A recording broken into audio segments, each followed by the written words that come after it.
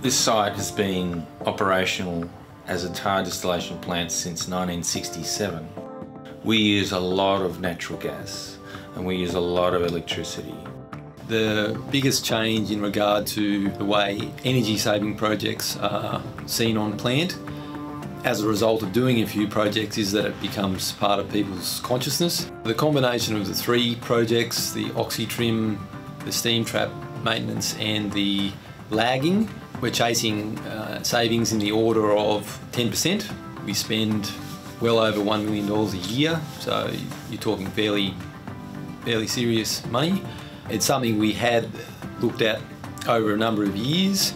The financial side of it was borderline, and the OEH funding made it a no-brainer, made it easily worthwhile, so it went ahead.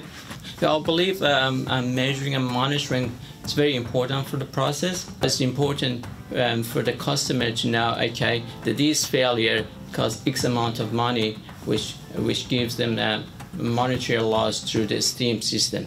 So monitoring the steam traps is very important for energy efficiency point of view. It's important for the safety of the equipment and environment and people.